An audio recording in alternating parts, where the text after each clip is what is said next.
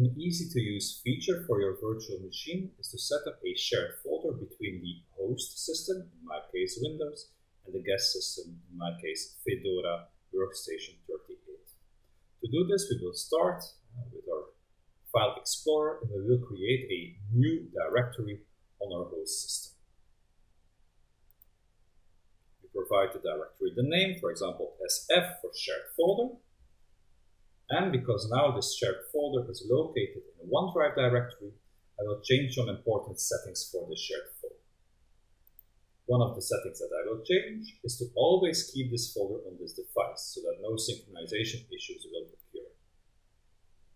In the next step, I will also change some permissions. So I will review the properties of this shared folder.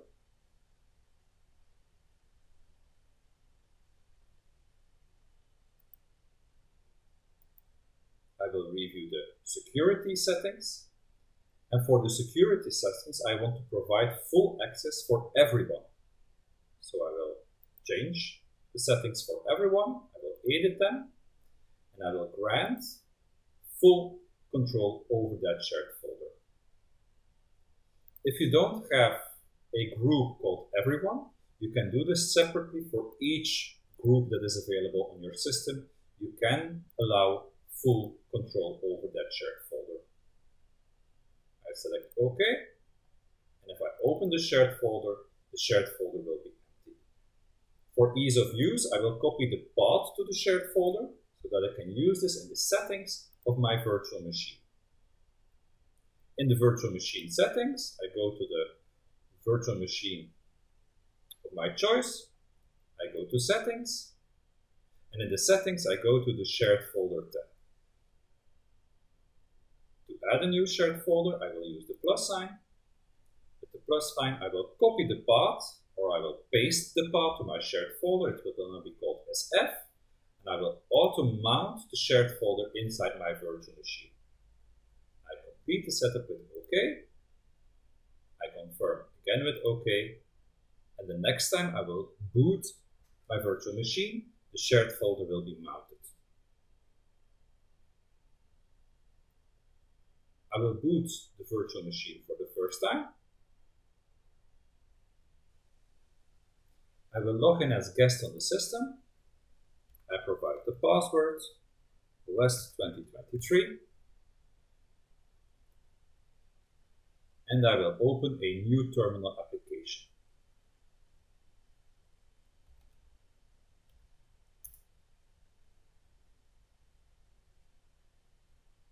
The shared folder should now be mounted to the /media directory. So I am now located in my home directory. I will move to the /media directory using cd /media. Enter. I can view the content of that directory using ls. And you will see that sf_sf is now available, which is the directory located also on my host system. The only problem that we have is that we only have access to the directory if the user belongs to the VBox SF group. So this means if I would like to move to the directory, so cd sf_sf, that I get a permission denied. To add the user guest to the VBox SF group, we use the command sudo usermod -a -big G VBox SF, and then the username I would like to add to that group. I am now logged in as guest, so I use guest.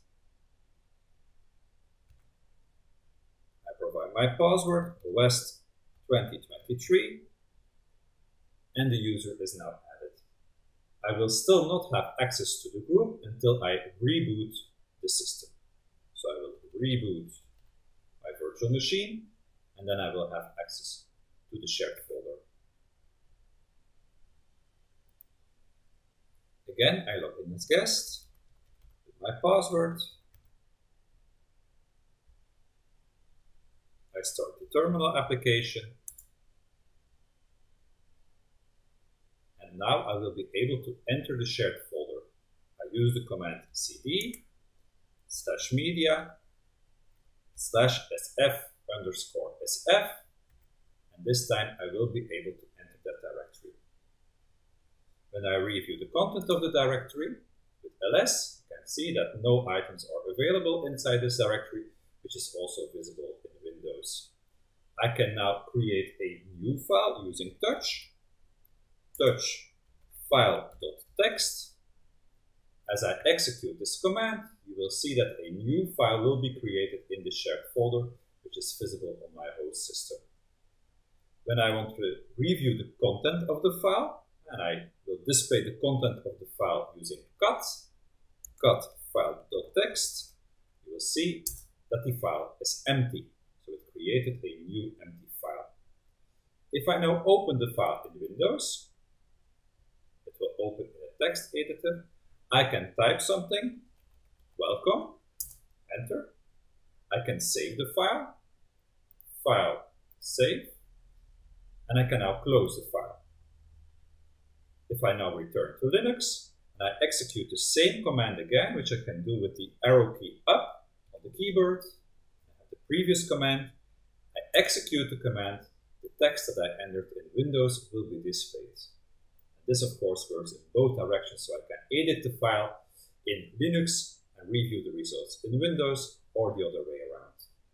And in this way, we have successfully set up a shared folder between my host system, which is Windows, and my guest system, which is Fedora Linux.